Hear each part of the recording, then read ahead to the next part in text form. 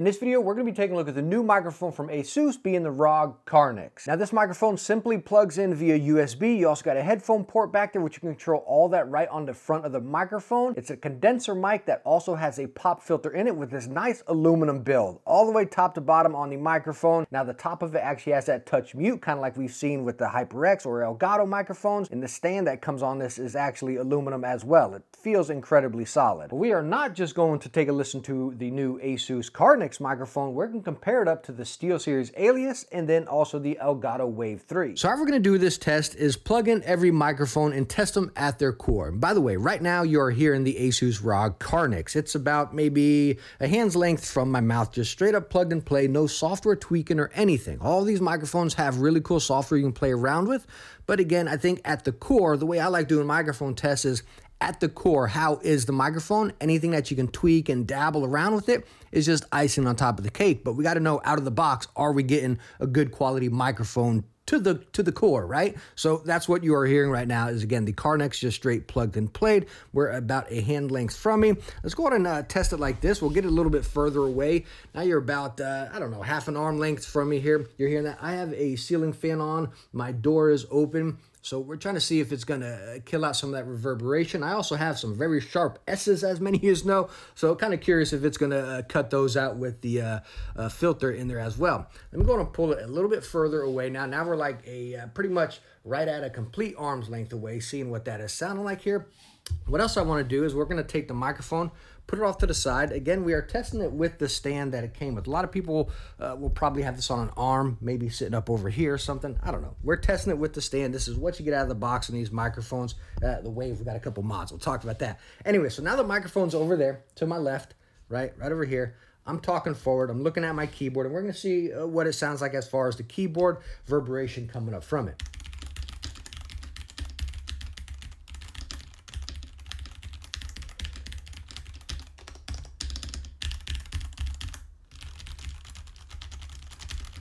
So what I wanted to test there is not so much how much is the microphone picking up of the keyboard, which sure it's important, but more or less the reverberation from me typing down, is it coming up through the microphone? Again, this does have that shock mount in it, which is super cool, but just seeing, again, banging on the desk, how much is it going to come up through it? So that's more important than how much of the keyboard is it picking up. If we put the keyboard behind it, let me get right back here. We'll put the keyboard behind it and see what this will sound like.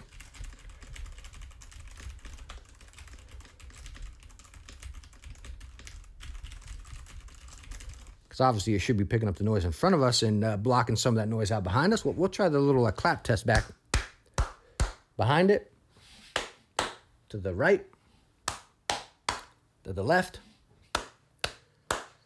and now right in front of it. So hopefully that's given us a good example. Again, what I wanted to test was that reverberation from the desk, since it has this really cool shock mount on it. But of course, if you have an arm, you're not gonna have to worry about any of that because it's gonna be off your desk anyways. Now let's go and take a look at the software for this microphone, which is in Asus Armory Crate. And you're seeing the microphone right here. I'm out of the shot because I wanna show you the monitor. But just to let you know, I'm about a hand length and a half away from the microphone right now. But take a look at the settings. You got noise gate. Right now, all this stuff is off. Let's go ahead and click it on. We got noise gate halfway. We'll do that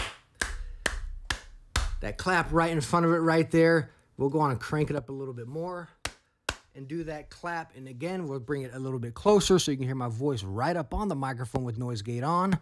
Now this is with the noise gate off. All right, so I'm gonna get back to my regular position here. Now we got perfect voice, which hopefully my voice is perfect before clicking this on. Anyways, turned in perfect voice on, same distance. Now I'll get right up on the microphone and see what that sounds like. Let's go on and crank it up to 100, maxed out, and now we are hearing perfect I can't talk. Perfect voice maxed out. Bring it back down to 50%, and this is gonna be voice off, perfect voice off. And right here it tells you boost vocal voice to provide a clear communication. Noise gate, filter noise for clear in-depth communication. So that should have filtered some of that clapping out a little bit, hopefully. And then you got high pass filter. We'll go ahead and turn that on. I'll come right up onto the microphone. You can hear that right there. Now I'm back to that regular position and we'll turn those off. Now you got equalizer. You only have 3 settings. Down here you got dark, which now you're hearing dark right here. My voice probably got a little bit deeper. Over here is natural. Well, we've had it on this whole test. And then we'll bring it down here to bright. And now this is the bright setting. So let me go back to natural and show you the rest of this software. You have settings, which is your playback over here as far as plugging your headphones right into the back of the microphone, which as I showed you before, you can actually adjust it right here. You just clip this, press it in, and you can cycle through each different thing as far as your microphone volume or your headset volume. Right here, you can go up to 192 hertz, 24-bit. Side tone, you also have that. You can turn that on or off as well. And then also your recording up to 192 hertz, 24-bit. Then you have that lighting I was talking about over here. You got all these different effects. And then this right down here, when the microphone is muted, a red static light will affect the display as a reminder. So let me show you this real quick here. Again, I'm off to the side of the microphone right now. But anyways, this microphone has a little touch sensitivity right up top, pretty much just like the HyperX or the Elgato one. You can touch it up. But what I want you to look at is whenever I mute it, and then also watch whenever I turn it back on, right? So let me make sure it's in frame. You can see.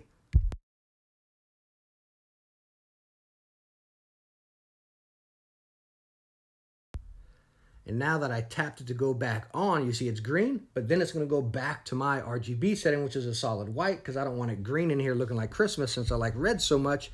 But again, it's cool that it will let you know green, hey, the microphone's back on, or red, that it is muted, which again, that's what this option is down here. You can actually turn that off, so it's not always red, but I like that reminder, let me know, hey, my microphone is muted. Anyways, beyond that, you can also turn the RGB off if you're not into that. And then over here, you have firmware update. And now what you're hearing is a SteelSeries Alias Pro microphone just straight up plugged in. Now, this is not the Pro version. This is just a basic Alias. And we also have Snugs here that wants to be in a video. Snugs. Oh, she's probably going to bonk into the camera. Come here. Come here. Come on. Come here. Oh. So now we can get some French Bulldog snorting as well. Here. You want to be on? This is what I got to listen to at night. Here. You're going to say something in the mic? Right here. No? What is she? No, now she's not going to snore. Right here. Talking to the... Go. But anyways, this is a SteelSeries Alias Pro, just straight up plug and play. One thing I really like about this microphone, well, number one, you can adjust your volume on the back, then your headphones up here, but you have this mute button. So you saw whenever I muted it, it made that X right there. But the cool thing is whenever I'm talking, you actually have that graph right there, let you know if you're peaking. So if you come up close, well, it's not turned up loud enough to peak, but if I crank it up a little bit more, it'll start actually getting up in there into yellow and red. Really nice notification, so you know if it's too loud. We'll do that keyboard test behind it first. Oh shoot, my keyboard's still plugged in as I'm pressing all these things now. Let's go on and do the same test we did before, where we take the Alias to the left, and then we'll just do the keyboard, see what kind of radiation, because you also have a shock mount on this one as well.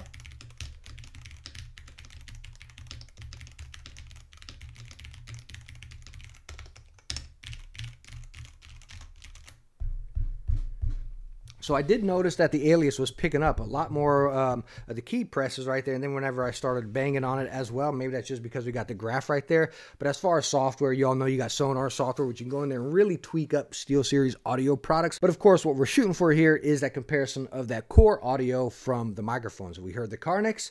This is the Alias. Now we're going to plug in a Wave 3. And now for our last test is going to be the Elgato Wave 3. And this has been my main microphone for years now. I love this microphone. I use one over on my Mac setup whenever I got to do meetings. My wife uses it whenever she has to get on stuff as well. So again, the Wave 3 gets it done. I love the simplistic design and the ease of use. You got the touch mute up top. You control your volume, your mix, and then as far as the microphone right on it, it's simplistic. Now, the Wave 3 does not come with this shock mount or this little pop filter this little screen filter I have up top there, which is something I really like, again, because it's the P's and T's. These two mics, they have them included on it. So that's a little downfall. That's like 60 bucks extra on the Wave. One other thing I wanted to mention as I was going here, just, activating whichever mic I was using.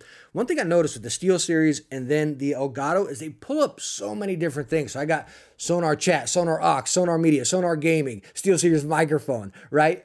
With that. And then with the Wave, I got Wavelink Aux 1, Aux 2, Game, SFX, Music, System, right? So it's kind of like, holy smokes, there's so many different options whenever you plug these microphones in. When you come over here to the ROG, it's kind of simple. You got your headphones and then you got your microphone.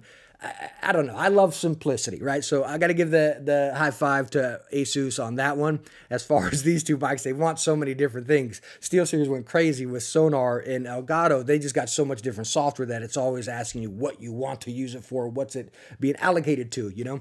Anyways, whatever. This is the Wave 3. You were hearing it right here. I got it on the basic stand. You know, I used to use a big old arm, but I didn't like it there. So when I'm not using it, I just kind of leave it over there. You know, I actually wonder how it sounds all the way over there right now. And I can just tap it mute right there, you know? Anyways, so let's bring it over here. We'll do that keyboard test. I got the shock mount on it. Of course, this does not come with it again, but just for the sake of testing.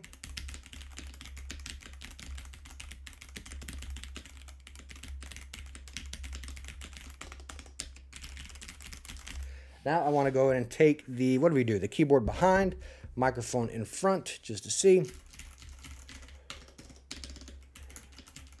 So that's the Elgato Wave 3. Again, been my main microphone for a long time. I haven't listened to any of these playbacks, so I'm kind of curious how it's going to stack up to the other ones. Will I be switching here? You know what I mean? But again, I know a lot of you will probably have it on an arm, kind of like how I'm holding it right now. So if you heard any vibration or radiation from my desk or the keyboard coming through it, again, easily eliminated with the arm, depending where you got it connected, if it's over there, but you still got that shock mount helping out with it. So anyways, those were our 3 comparisons. So now that we had a good look over and listen to the Asus Rog Carnyx, again, a couple comparisons. I went into the system before I transferred any of these, which I don't tweak any of my audio whenever I go into editing. Again, I want you to hear that raw core experience, but I did listen to all my mezes, a balanced cable, and then going into my i5 amp stack. So I'm getting a really good sound going there. And these 3 microphones came out completely different. Talking about tweaking, again, I don't tweak the quality of the sound, but some of them, like the SteelSeries, I had to increase a little bit. The Carnyx, I had to reduce a little bit right there. That is because this mic picks up incredibly loud. Like just right now, you can see I got it set down to, well, it's at 28, which might be a little bit too loud still. We'll bring it down to 20 and it might be a little bit better. By the way, as I adjust that knob, you see it adjusted in the system settings. And I'm talking about this microphone picking up incredibly loud. I was thinking, okay, well, maybe Armory Crate is operating different than my system.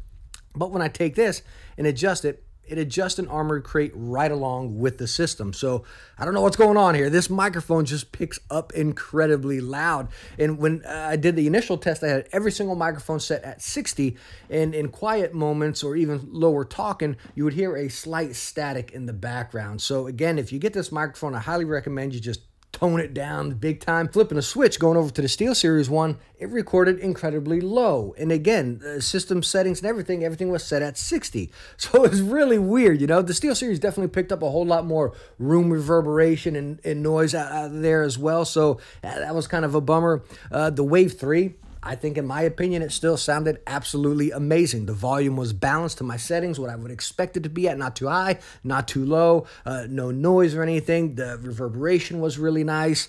So I think if I had to rank these right here, I would definitely go still Wave 3 as number 1. I would put the Carnyx as number 2, and then the SteelSeries at number 3. So there we go, the new Asus Rog Carnyx microphone. Let me know what you think about it, especially compared up to the other 3 microphones there. And I hope this video was able to help you out, and I hope you enjoyed it. And if you did, please hit that thumbs up. Don't forget to subscribe, and I hope to catch you in the next one. Bye now.